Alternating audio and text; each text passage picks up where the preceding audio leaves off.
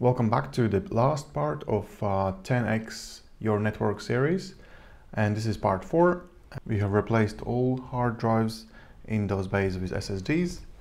I'll show you the recordings, the speeds I was getting when setting up those SSDs in RAID 5, so 7 SSDs in RAID 5 and RAID 10, which means 6 drives in RAID 10, mirroring 3 and 3 on each side and 1 as a hot spare. And we're going to be testing SFP 10 gigabit cable, and we are going to be testing RJ45 Cat 5e cable, and this will allow you to compare the speeds, what to expect if you have unshielded cable and proper 10 gigabit cable for 10 gigabit speeds. So we can finally answer the question, can UNAS Pro from UniFi can achieve full 10 gigabit speeds with that weak CPU that it has inside? I'm going to show you that in a second.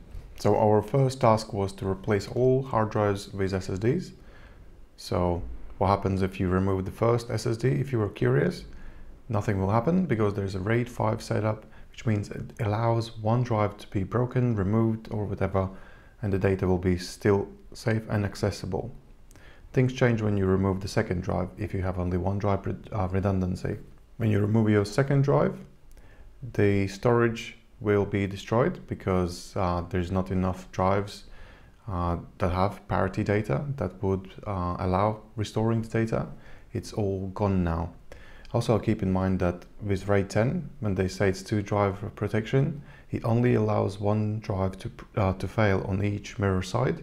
If both drives will fail on the same side, your data will be still gone even if you have higher protection. Just keep that in mind. So once all drives are removed, it will show that there are no drives found, and at this point we can then introduce our SSDs in those bays. So with only one SSD inserted, there's no protection, but it still allows you to store data on your NAS using that one hard drive.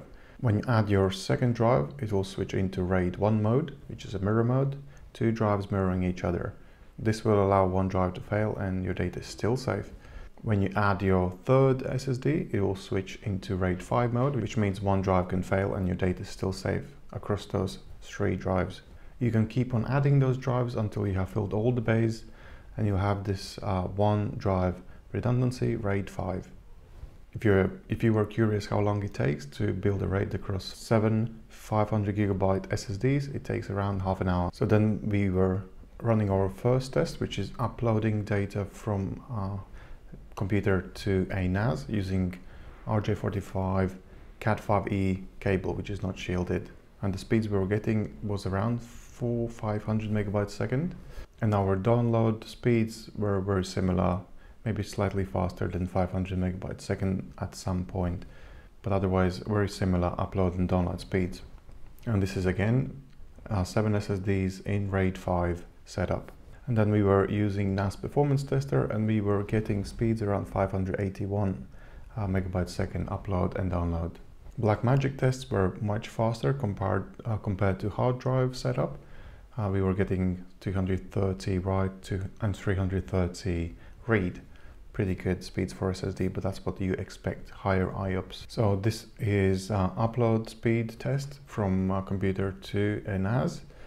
This is using SFP 10 gigabit cable, and the speeds we are getting are actually very similar to RJ45 cable, but the speed will always depend on the type of files you're transferring. Smaller files will take longer, bigger ones will take much less time to transfer. And then we were testing download speeds, and those speeds were also very similar to upload speeds, slightly faster though. The NAS Performance Test was showing 619 megabytes write, and the read was 702 megabytes a second, which is faster than those manual file transfer tests we did. Then I was thinking, okay, let's test RAID 10 speeds, and I choose higher protection. Obviously all data that is on those drives will need to be formatted and gone. So RAID 10 setup means it's mirroring 3 drives on one side, 3 on others, and the 7th drive is for hot spare. That's how RAID 10 works. Building RAID 10 for some reason takes much longer than RAID 5. Instead of half an hour, it's actually 2 hours. So something to bear in mind, obviously. So first we were doing upload speed. using unshielded Cat 5e cable, which is a regular LAN cable. So the speeds we were getting were around 400 megabytes a second, maybe slightly faster to upload. So we also used NAS Performance Tester, where we saw average write speeds 6 to 3 megabytes a second, and read speeds on average 579 megabytes a second. Blackmagic tests were showing 271 megabytes write, 412 megabytes read.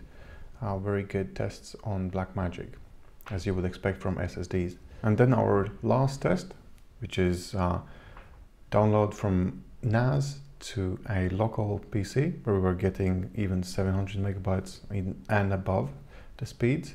So this is 10 gigabit SFP plus cable and RAID 10 across 6 SSDs.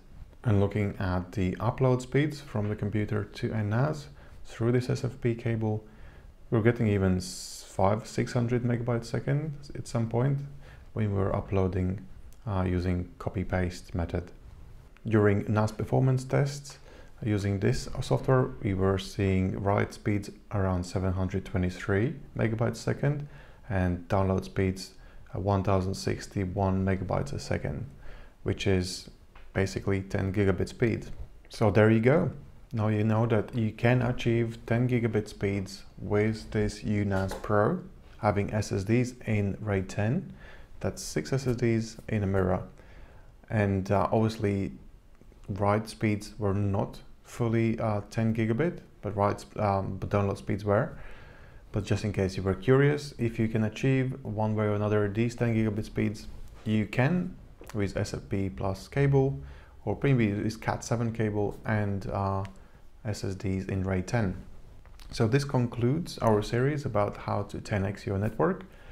If you have any other ideas that I could create a series about something, do let me know, and I'm going to be working on new series then later on. Otherwise, I'm working on a few other projects, which is going to be Top Gear NAS testing series, where I'm going to be testing this UNAS Pro regarding speeds it can achieve during RAID build, RAID rebuild, proxy, remote file uploads and downloads, regular 10 gigabit file uploads, and all sort of tests regarding how fast it is.